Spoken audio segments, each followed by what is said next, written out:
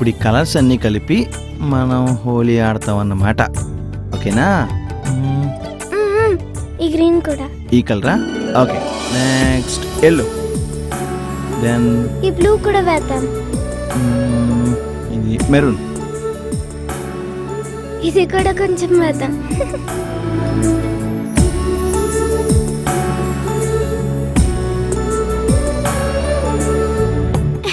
భలే ఉంది కదా అన్నయ్య.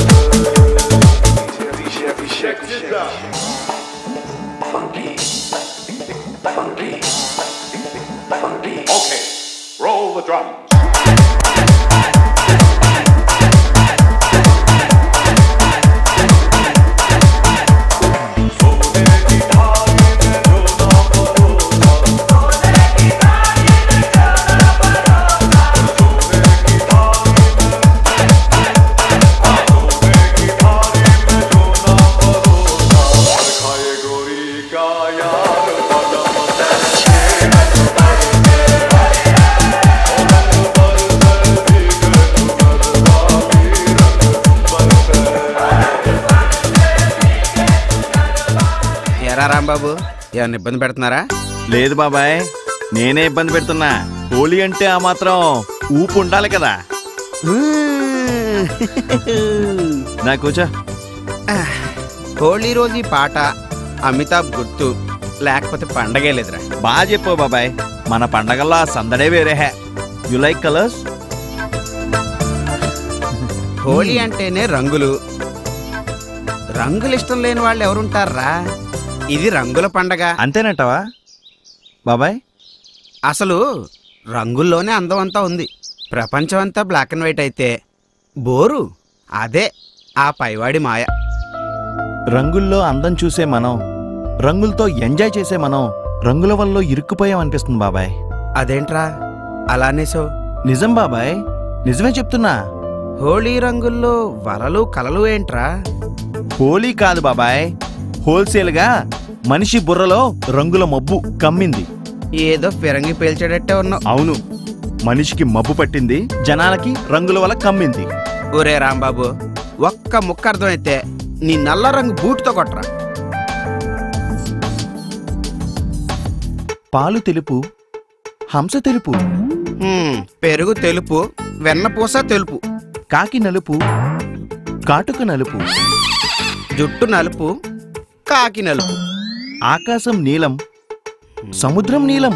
ఒరే ఆపరోయ్ నీ రంగుల లొల్లి, విషయం ఏంటో చెప్పు. కంగారు పడక బాబాయ్, నాకేం పిచ్చి పట్టలేదు, వస్తున్నా. ఇప్పుడే ఒక కొంటి ఆలోచన వచ్చింది.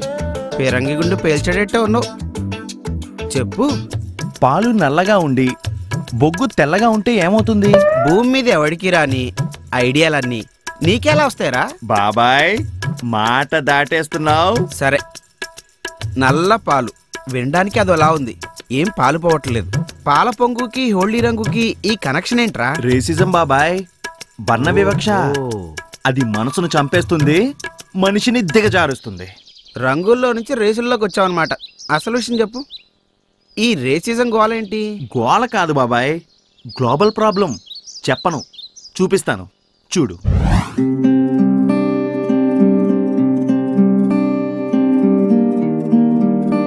అది నేను అమెరికా వచ్చిన కొత్తల్లో ఓ రోజు బస్ స్టాప్ దగ్గర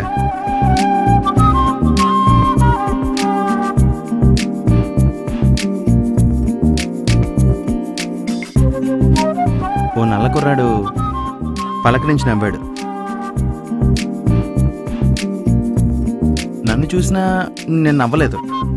అదో ఫీలింగు, ఎందుకులే అని.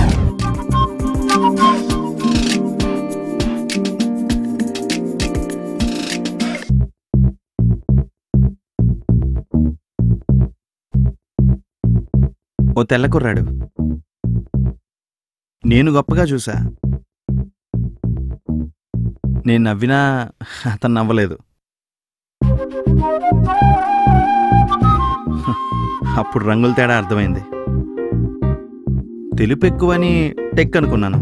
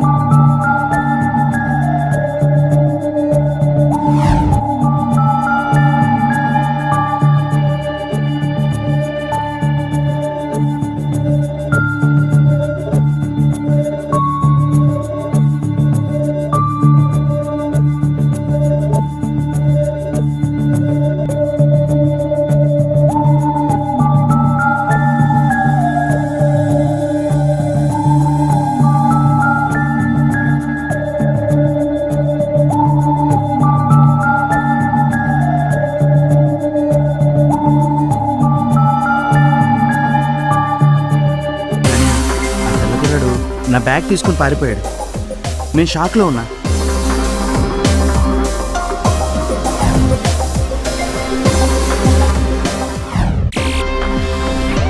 నల్లకుర్రాడు అతన్ని పట్టుకుని నా బ్యాగ్ తీసుకొచ్చి నాకు ఇచ్చాడు.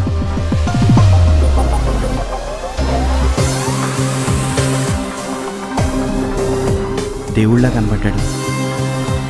నాకే సిగ్గేసింది. అది కదా.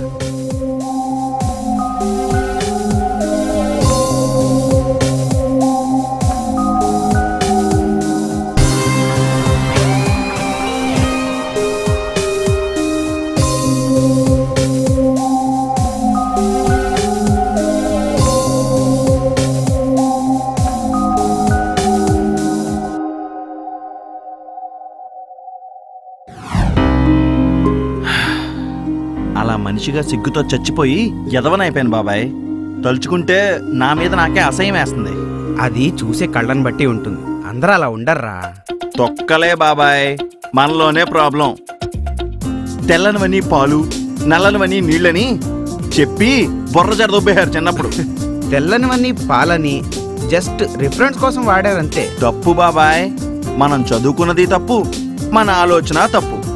రంగును బట్టి క్యారెక్టర్ ఉండదు. మన ఆలోచన తప్పు. మనం అటు తెలుపు కాదు, ఇటు నలుపు కాదు.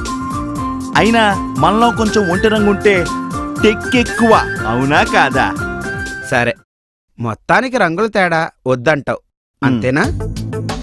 ఎందుకు బాబాయ్ మనకి రంగులు? రంగు క్వాలిఫికేషన్ కాదు అనేదే పాయింట్. నేనే లివింగ్ ఎగ్జాంపుల్. ఇది పనికిరాని ఫీలింగ్. ఒరే ఫిరంగి, ఆవేశపడకు. మనం చరిత్ర మార్చలేం. ఓ నల్ల జాతీయుడిని ప్రెసిడెంట్గా చేసిన దేశం ఇది. టోటల్ మార్పు రావడానికి కొంత సమయం పడుతుంది. బాబాయ్, అలా మారుతుందనుకుంటే లాభం లేదు. జనాలకి ఇలా గుర్తు చేస్తూనే ఉండాలి. రంగులో హంగు పొంగు లేదు, అంతా మన బుర్రలోనే ప్రాబ్లం అని. హోలీ పండగంటే మనుషుల్లో కూడా ఇలాంటి రంగుల విభేదాలు ఉండకూడదని ఓ మాటగా చెప్పాలి. పద. హలో, మీలో చాలామంది నాలాగే ఆలోచించుంటారు. మా పెద్దమ్మ కూడా చెప్తూ ఉంటుంది, తెల్లమ్మాయి, నల్ల జుట్టు, నీలం కళ్ళు, అప్సరస లాంటి అమ్మాయి నీకు పెళ్ళంగా రావాలని. అలాగే నల్ల పిల్ల వస్తే అరిష్టమని, తెల్ల వస్తే మంచిదని. ఇలా చిన్నప్పుడే మన మీద ఓ రంగుల వల్ల పడుతుంది. అది పెరిగి పెరిగి మనుషుల్ని రంగులు బట్టి విడదీసే రోగం మొదలవుతుంది. అది నా అభిప్రాయం.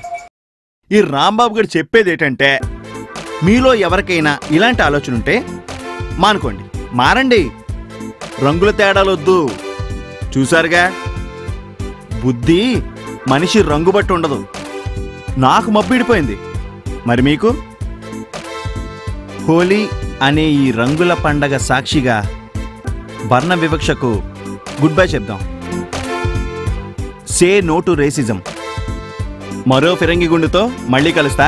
అంతవరకు సైనింగ్ ఆఫ్, మీ ఫిరంగి రాంబాబు.